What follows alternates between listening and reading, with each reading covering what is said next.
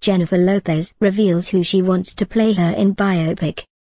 Jennifer Lopez's career may come full circle.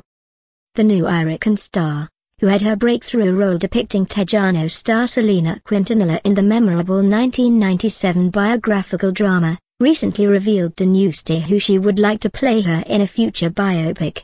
On Monday, The Daily reported that when it came to who she'd like to be portrayed by in a biographical movie, J.Lo would choose the star who was named after the fallen Tex-Mex star she depicted almost 2 decades ago.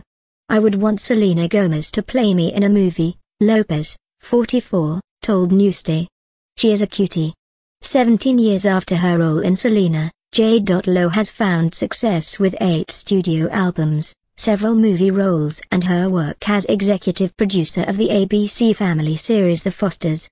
The pop icon released her latest album, A.K.A., on June 17, but said that the music industry is not what it used to be.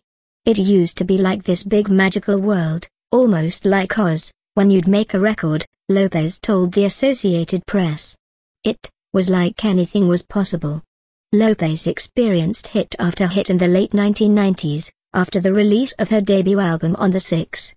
Record labels now, according to the singer, aren't so generous. Now, it's like, we'll see if we can do that and we can give you this much. And you're like, wow, okay. So how am I gonna do that? It's a whole different mindset, J.Lo added.